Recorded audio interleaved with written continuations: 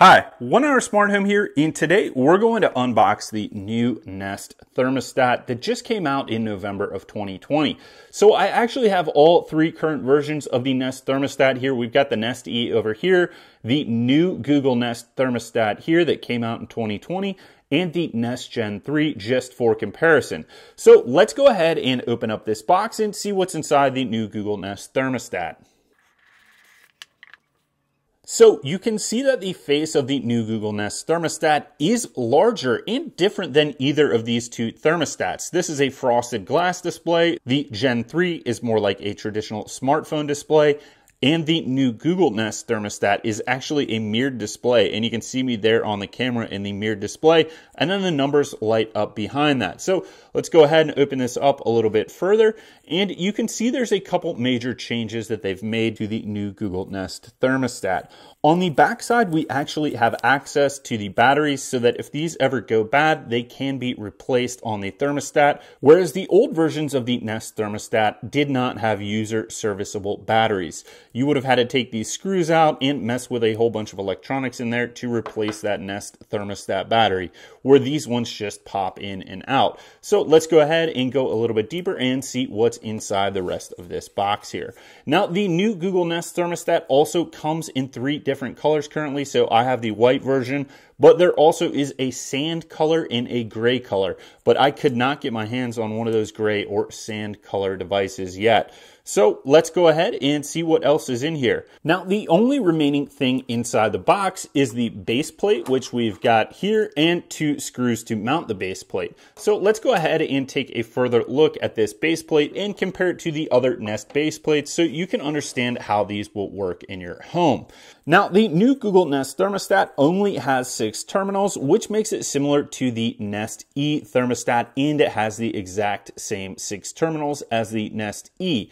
Now, the Nest 3rd generation has 10 terminals, and what the difference is between having 10 terminals and 6 terminals is that the Nest Generation 3 is going to be compatible with more HVAC systems than either the new Google Nest Thermostat or the Nest E. And what makes it compatible with more HVAC systems is that the additional terminals on the Nest Generation 3 allow you to add devices like humidifiers or second stage heating or second stage cooling.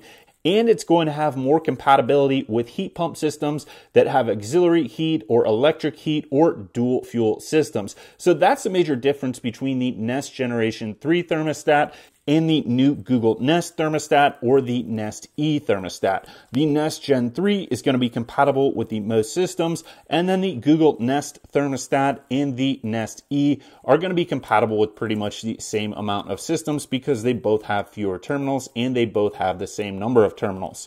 Now, one thing to note with the new Google Nest Thermostat is that it does not include a thermostat wall cover plate. So you have to buy this separately if you want to cover up where your existing thermostat was so that you potentially don't have to paint. A lot of times when you remove an old thermostat, you're going to have an area of the wall that was not painted. And these other versions, the Nest E and the Nest Generation 3, both came with this plastic base plate so that you could put the thermostat on like this and it would cover up the existing hole in your wall or where there was no paint so that you didn't need to worry about repainting your house. Now, once again, the new Google Nest does not include this, but you can buy a base plate separately. So we'll include some links to those base plates below.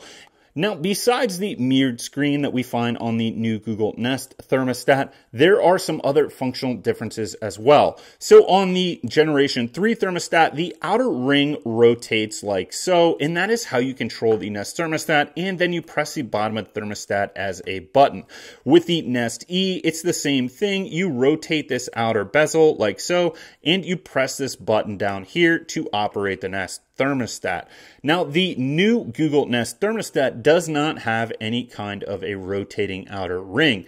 Instead, if you want to make adjustments, you slide your finger around the side of the Google Nest, and then you tap the thermostat to select or confirm adjustments on the new Google Nest Thermostat. So we're going to do some more videos on the new Google Nest Thermostat, but I wanted to get this out there so that you could see the new Google Nest Thermostat in 2020 and what some of the new features features are.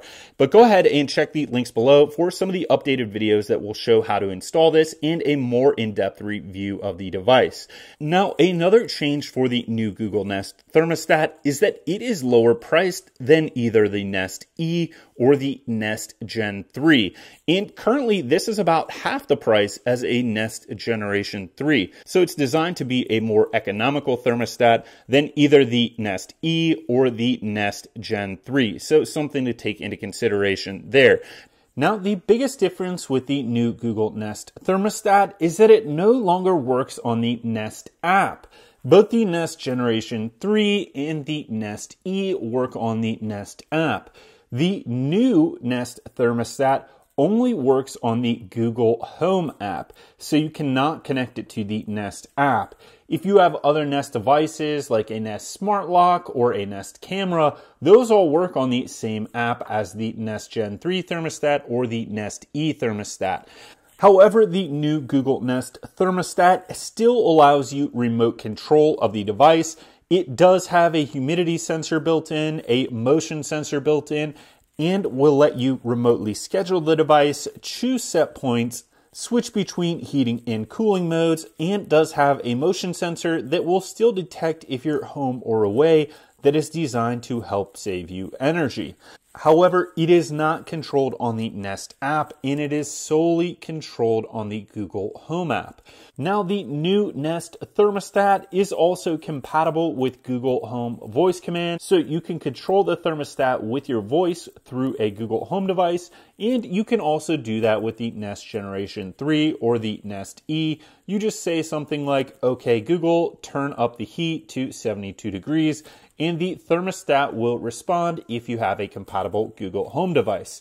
Now, another big difference with the new Nest Thermostat is that it is no longer compatible with remote temperature control sensors. So these remote temperature control sensors work with both the Nest Generation 3 and the Nest E and allow you to record the temperature in other rooms and use it to have a temperature set point in another room.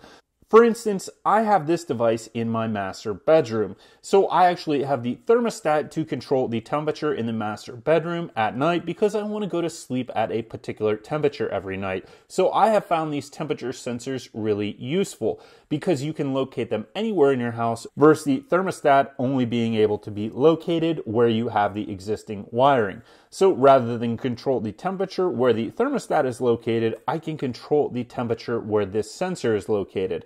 So the new Nest Thermostat is not compatible with these Nest temperature sensors, but the other two versions are. So overall, with the new Google Nest Thermostat, you get most of the same features as the Nest Generation 3 and the Nest E thermostat. However, you give up temperature sensor control, and you can no longer use this on the Nest app. And I really do like the Nest app because it's very intuitive, and I have my other Nest devices on there like Nest cameras and Nest Smart Locks. However, sacrificing those few features with the new Google Nest Thermostat, you do get it at a lower price point. So it really comes down to, are you willing to pay more for more features, and are those features that important to you? So thank you for watching this unboxing video on the new Nest Thermostat. And if you want to support us, please subscribe, give us that thumbs up, or click any of the links below. Thank you.